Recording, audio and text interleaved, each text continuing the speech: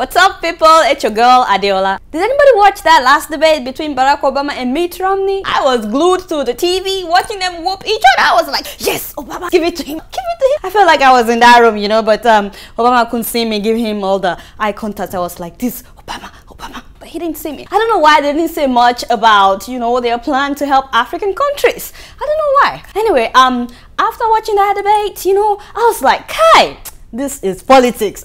This is politics, you know, people debating each other. What happened to debates in Africa, by the way, especially in Nigeria? What happened? Look at me getting excited in another man's country because of the way that they are doing their own politics. Yeah, Shebi, we used to have debates in Nigeria.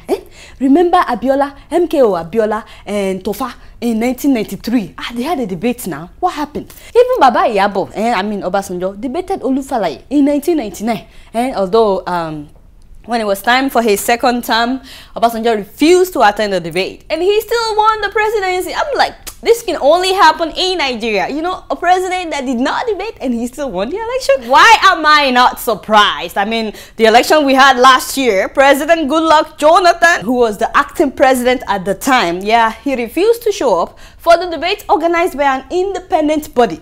Can you imagine? All the other candidates showed up, right? But he didn't.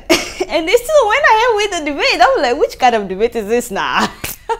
I was actually looking forward to hearing President Goodluck Jonathan because I heard that he had a PhD. And then the Nigerian elections debate group, you know, they decided to organize another debate. You know that is a government-owned organization, right? They were on NTA, you know, the Nigerian Tataboko Authority. Yes, for those of you that are not familiar with it. And the other candidates, they all decided not to show up. So that Goodluck Jonathan was the only candidate that showed up for debate. And the man showed up debating himself. This can only happen in Nigeria. I have never seen anything like that, seriously, where a candidate would debate himself, you know. Well, that day he said if he becomes the elected president, you remember he said he will fix electricity.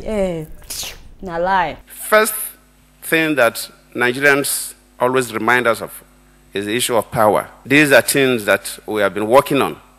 And we believe that if given the opportunity for the next 4 years, we'll be able to get to a point where we'll stabilize power reasonably.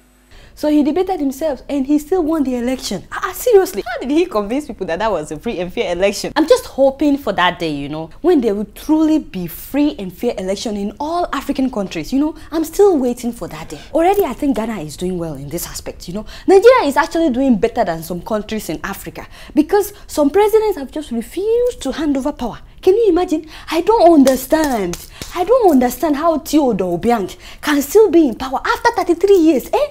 In fact, I think the people of Equatorial Guinea, they must have accepted it that, I guess this is our fate too. And I feel for the people of Angola, you know, where one man has been ruling them since 1979. Since 1979, can you imagine? And of course, my Zimbabwean brothers and sisters, I pity them. They are stuck with Mugabe for the past 32 years. Not 10, not 20. 30 years of Mugabe, I can't bear it. That is just too much. Lord have mercy. Even the people of Cameroon, they've had poor Biya for the past 30 years. Now, the good thing about Cameroon is every lady that I've met that is from Cameroon, they know how to fix their hair with wig or weave-on because, you know, they've had 3 decades to learn from the best of the best. You know, their first lady, yes, a doll. She's a doll. She's a doll. Museveni of Uganda is also still in power for the past 26 years. Seriously? And now the guy is like rapping. These young people taught me about this rap because I was not following what they were saying. You want another rap? Yes. And then the past and late Prime Minister of Ethiopia, it was in power for 21 years. Why is it now that African leaders don't like to hand over power? I guess his wife was also planning on succeeding him. Yes, that is why she didn't want to leave the palace. They don't like to hand over power. I don't know what it is. My hope is that one day, and very soon, the African leaders will also practice good politics, holding debates. And I hope that all these crooks, you know, like Mugabe, will be removed someday. Don't look at me like that. I'm just keeping it real. So you probably heard that rumor that Boko Haram tried to attack a plane in the mid-air in Nigeria. I started praying like, Father.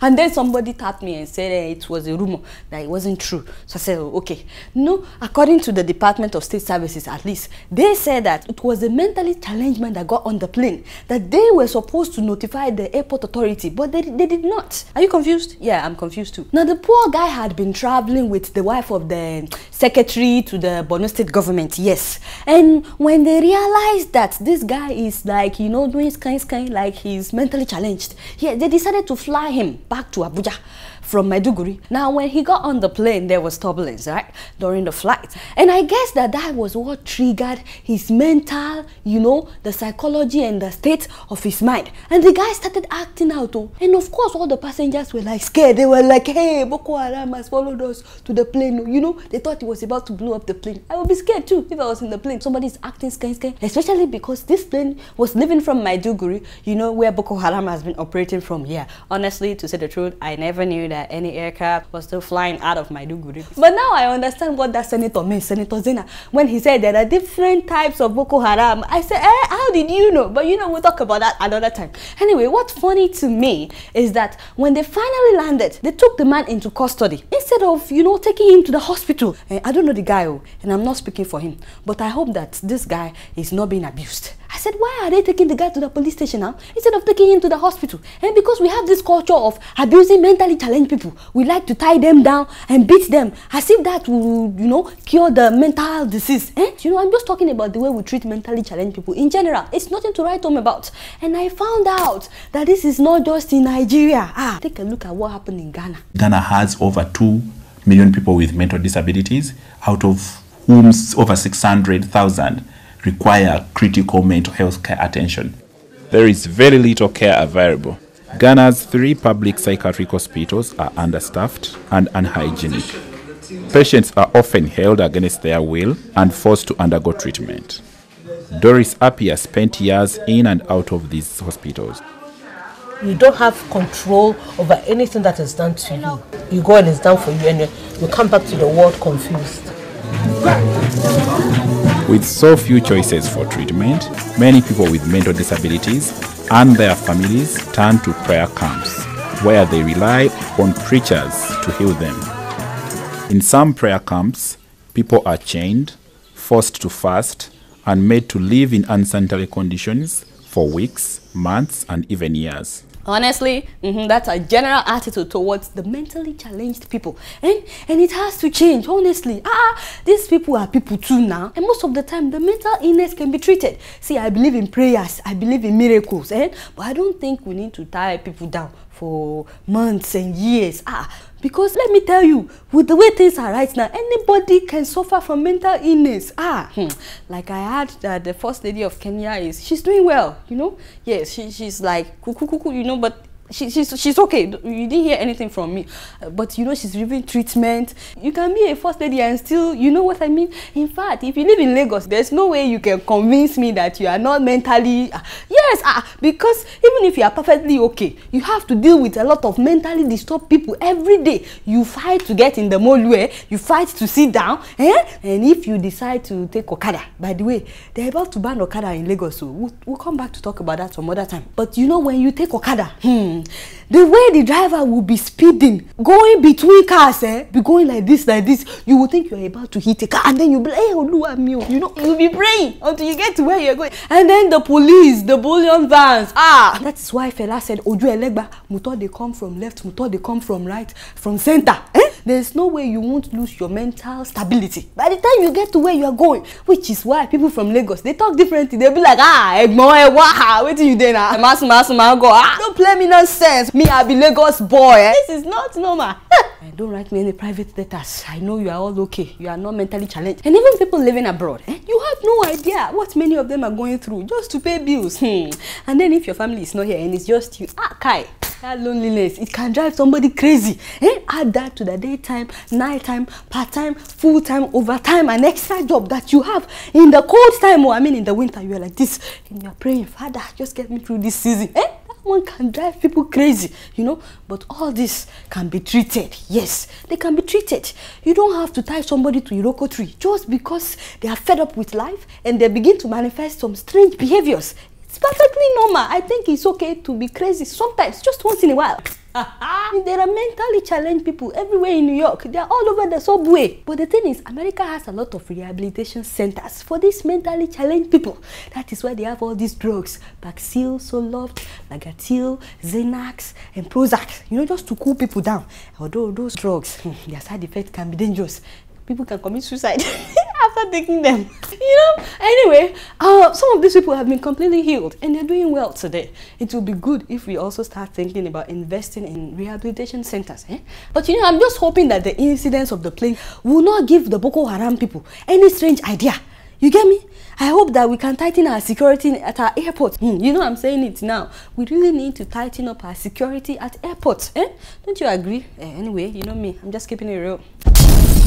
Moving on to Zimbabwe, there's this 14-year-old girl that has been in the news for quite some time, and you know, I'm really proud of her, you know, because she got enrolled in the university at the age of 14. Hey, this girl's story, Moad Chifamba, it's quite inspirational. Yes, that is what I like to call defying all odds to achieve your dreams, to become somebody in life. I like stories like that. By the way, Moad's case is different from that 15-year-old Nigerian girl in New York, the one who got admitted to 13 universities, Ivy League schools, you know, like Harvard, Princeton, Columbia, you know, those top schools. Yes, this Nigerian girl, Sahila Ibrahim, such a beautiful and bright young lady. Yeah, she's now in Harvard University, you know. God bless her. But like I said, Moad's case is different because Moad came from what you would call a very, very poor family in Zimbabwe. In fact, her family could not afford to send her to school. And she was just 5 when her father passed away. And her mom had also passed away last year. But this girl decided to teach herself how to read and write and study. She studied so hard that she was ahead of all those people that were going to school. Can you imagine? I mean, what can make a young child have that kind of determination, you know, to school herself such that she excelled? And she did it. She took the A-level exam at the age of 13 and she passed. And my people, that is how she got enrolled at the University of Zimbabwe in Harare with a $10,000 scholarship. And that is enough to cover all her tuition. So I like to challenge you. I don't know what your situation is, but if this girl can be where she is today with self-determination, without anybody's help, then you too can pursue your dream as well. Please don't give up, no matter what the situation is, no matter what has happened. My people, you can overcome all obstacles. Don't give up. If you don't remember anything from this episode, just remember, as long as you have breath, there is still hope. Okay? Me, I know what I want to be when I grow up, but I won't tell you. Yes, I won't tell you because I don't know all the enemies of progress. I don't know who can be after you. Yes, but I'm meeting with the Nigerian First Lady next week for private coaching. Yes, because I believe anything is possible. I'm keeping my hopes up, you know. Me, I'm just keeping it real. Speaking of children, did you guys hear about those 3 kids in Naivasha in Kenya? They were traumatized last week when their father had a fight with their mom and he hit her on the head with a stool table. Well, no one knows if she actually died at that time, but you know, he didn't take her to the hospital, so there was no way to tell. But she eventually died. Anyway, as soon as the guy realized that his wife was no longer breathing, guess what he did? He decided to run. But before running away, he locked her up in a room with the 3 children. Can you believe it? So that the kids won't go and report him to the police. Kai, people are wicked. So the children spent the night in the room with the dead body of their mother. Kai, just imagine for a second how that was like for those children. Unbelievable and very traumatizing, to say the least. It was in the morning that the neighbors heard the cries of these children and they went and forced the door open. Now the police have declared the guy wanted. You know, I have absolutely no respect whatsoever for any man who lays his hand on his wives. No exception to that rule. If you are beating your wife, I have no respect for you and I pity you. I pity you. How can you marry a woman and beat her up just because you have a misunderstanding? Are you not going crazy? You know, that's just wrong, you know. And to leave the dead body with the children all night, that is double crime. Kai, for children to spend the whole night with a dead body. And speaking of dead body, I've been hearing a lot about people who work in Kenyan mortuaries. Do you know that some people that work in mortuaries, they are sleeping with the dead bodies? I rebuke and reject back to the sender. I said, these guys, they will wash the dead bodies and then they will actually sleep with each dead body for several days. And then they will move to another dead body and say, hey, this is crazy. You are doing on a dead body. You're not even afraid. You're not afraid for yourself. In fact, one of them said he has a wife and a child. The wife doesn't know that he's sleeping with dead bodies. So you can imagine, when he comes home, he will still do with her, not knowing that he's been sleeping with dead bodies. God, poor woman. Very soon, you will say you have mental problem. In fact, these are the kind of people that when they have mental problems, they really need to be changed. Seriously, let me tell you, your problem is just starting. If you're sleeping with dead people, some diseases will soon follow. And by the way, this is not the work of the witches or wizards in your village. It is the work of your own hands. I only pity the wives. Kai, they will say it is their father in their village that is after them. Can you imagine people looking for trouble by themselves? If you have a spouse that is working in mortuaries, just be careful. Ask questions. Don't just assume anything. The sad thing is that many of these guys are actually young guys, sleeping with the dead bodies. They are young guys. Kai, see what this world is coming to. You know me? I'm just keeping it real. Now, who says you can't do it after you turn to a certain age? I guess it's because they've not heard about that Indian man. Yes, the one that just gave birth to his second son at the age of 96. That is what I call a miracle. This man, Ramjim Raghav, he became the world's oldest father 2 years ago when he had his first son at the age of 94. Now he has another baby. At 50 years old, Raghav's wife gave birth to their baby boy in India's northern Haryana state on October 5th. The couple initially became famous in 2010 when, at 94, Raghav fathered his firstborn son. He says he remained a bachelor and was celibate until he met his wife about 10 years ago. I'm so happy for this couple. It's like something that is happening after they didn't think it's possible. I mean, even the wife has passed the childbearing age. That is a miracle. I was hoping though that there would be some kind of award that comes with being the oldest father. Everybody is saying, oh, he's the world's oldest father. Why can't you give him some kind of money? Didn't you see where him and his wife are living now? I mean, something is not right. Anyway, the lesson to learn from this man is that the guy is saying 2 children are enough for family planning. He's cutting his coat according to his size. The guy is saying, I don't want any more children. He's just keeping it real. And he reminds me of that wise man in Ethiopia, the one that had 77 children. Yeah, did you hear about that? Like a long time ago, the man that had 77 children and 11 wives. That man is wise because he was telling everybody then. It was all over the news that, hey, don't have too many children, no. See me now, I have 77, I can't take care of them. I can't send them to school, I can't even give them land. The man was very straightforward with people, that people do not do like I did, do not have too many children. So he was advising everybody, although I wonder how far his advice would go because his first son already had 3 wives at the age of 30. I'm like, dude, you need to talk to your son first. So if you don't remember anything from this episode, just learn from that 96-year-old man. Cut your clothes according to your size. Shikina, I'm just keeping it real. Before I leave today, I want you guys to see a little bit of Seychelles.